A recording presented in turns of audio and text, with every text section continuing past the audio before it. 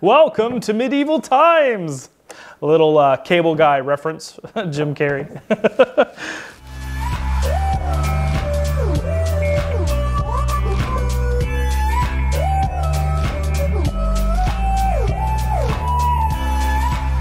What's up everyone? Welcome back to the Durbin compound. So on today's video, we're going to be going over the Milwaukee 9-inch cutoff tool.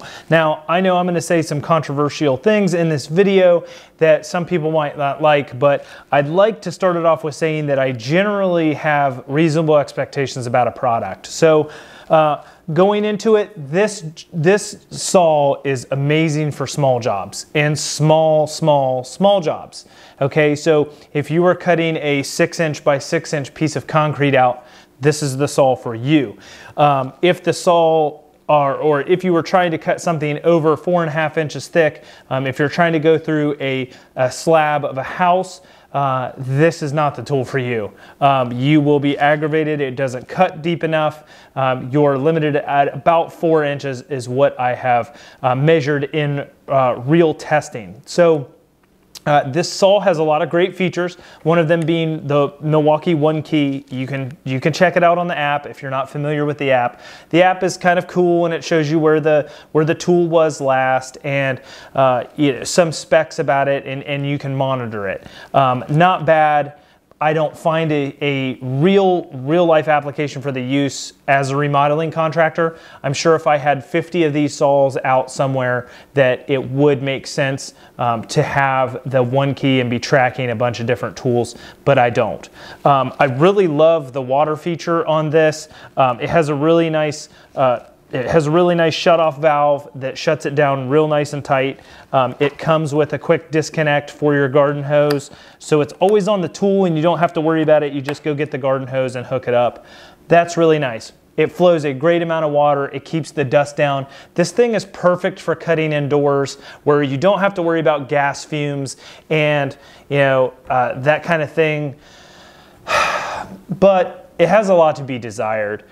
This thing does come with a diamond blade and an abrasive blade. I've only used the diamond blade on this, and I've used it for a variety of projects, but most of the time it was in a bathroom or a kitchen cutting concrete slab to move plumbing.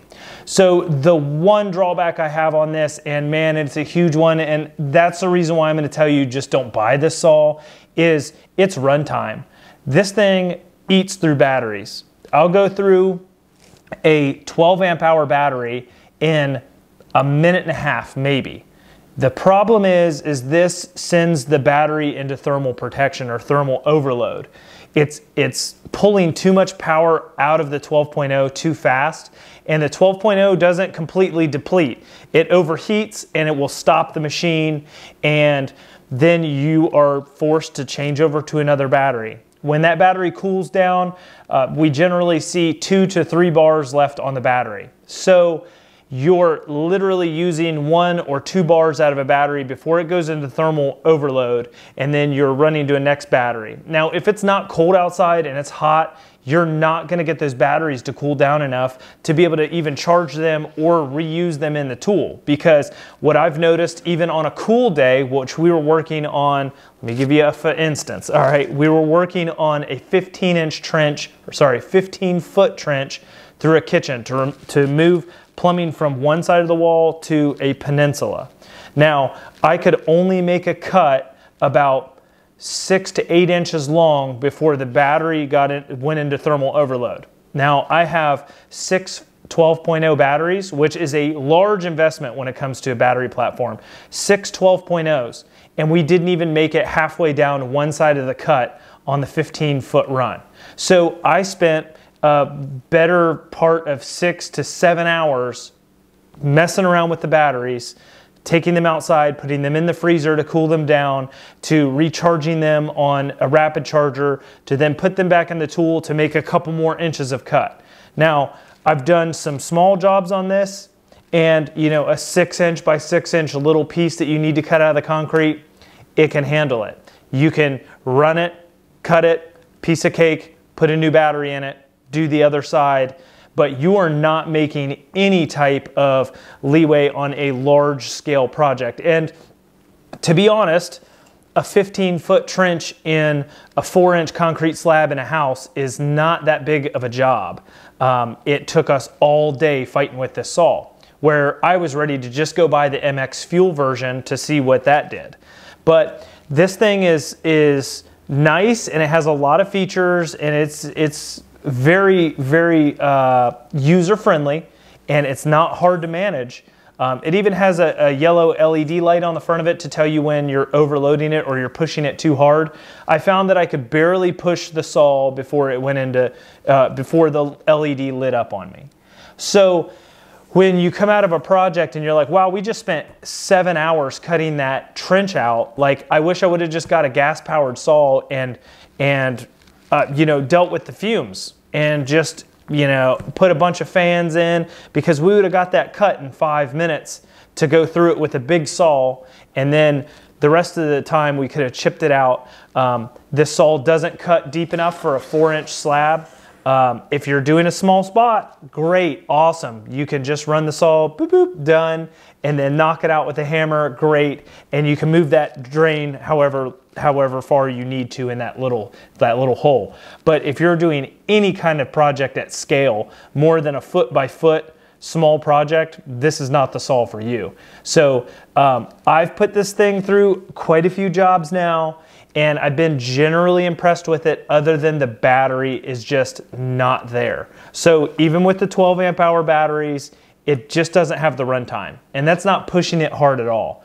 And so I give it a big thumbs down, because it's just a hassle to deal with. Yeah, I mean, like, I have reasonable expectations. It's awesome that I can operate it inside. It is really nice fit and finish.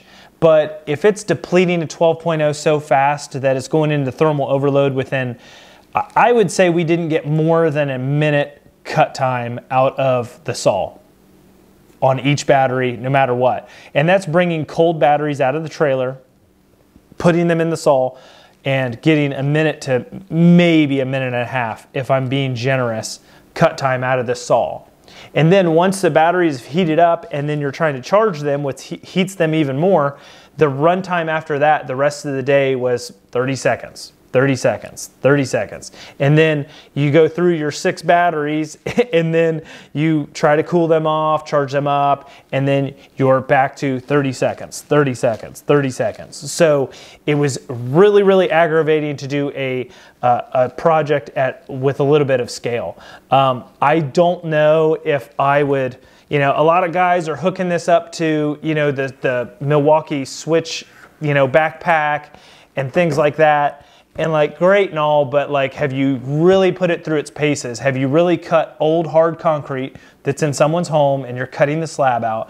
I don't see anybody testing it in a real life setting, because all this did was aggravate me and make my project go longer. And so if you're a contractor or you work on the clock, man, this is a big time saver if it were to work, but it's also a big time waster if you spend 7 hours cutting a trench that should only have taken an hour to bust out with 2 guys. So it is what it is. Milwaukee, love the fit and finish on this saw, love the way it looks, love the way it operates, but man, when it comes to runtime, it just isn't there. And those 12 amp hour batteries, like, they'll last forever on a lot of tools, but this is just too high demand of a 12 amp hour M18 battery that you can't feasibly work for it for any length of time. So that's my review, and I'm sticking to it. I give it a thumbs down. I mean, if you wanted it for some really, really small jobs, great, go out and get it. At a kit price of $900 or a tool only of $700, not worth it in my opinion. So I would even go as far as saying I'd rather deal with the gas fumes than to do something like this. Now, I will buy the MX Fuel one to give it a shot, but the battery technology in this tool here is just not there yet. So once we get some better battery packs, or get some extended runtime without them overheating, great, I'll give it another shot. But as of right now, I'm really disappointed with it. I've had it for a while and I've put it through its paces. It's done okay, but it's just not there. So that's my review. I hope you guys enjoyed the video. Nice, quick, short one for you. If you've got any questions or concerns, write them in the comments. Let's talk about it. Some people have good luck with this saw, but I see a lot of reviews on YouTube where the guys really aren't using it. So they might use it for a couple little small cuts, and that's all they're showing. I wish that I would have got some B-roll of me really running this thing and show you exactly why it's aggravating me, but unfortunately wasn't able to record in the customer's home. So yeah. So there you have it. I rolled in some pictures, and that's about the best I can do.